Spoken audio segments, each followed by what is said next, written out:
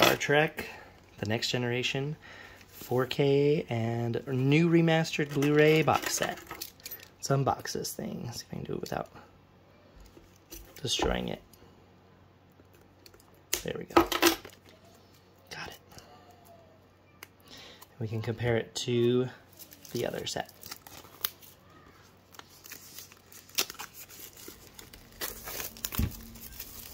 Oh, interesting.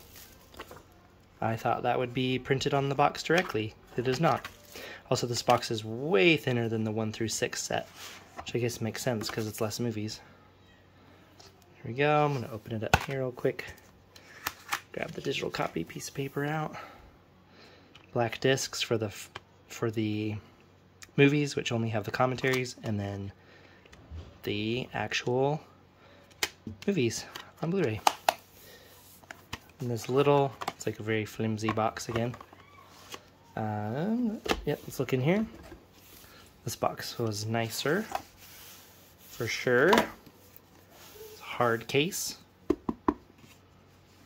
And then the one thing you do not get in here is, what's this?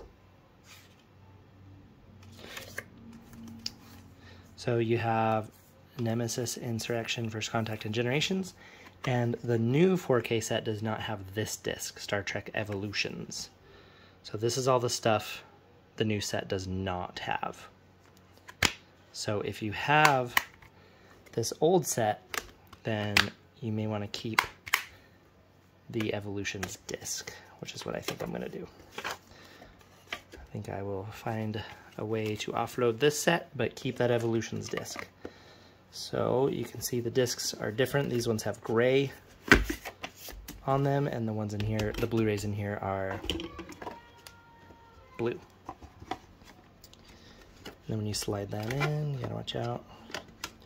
It's gonna get hooked on that thing. Okay, and here's the back of this one. So it has the 4 movies and a bonus disc, and that was the best we had, and now we have this beautiful set. So, oh, look, they even have the red and blue shift of the stars. That is very scientific and Star Trek-y. I love that.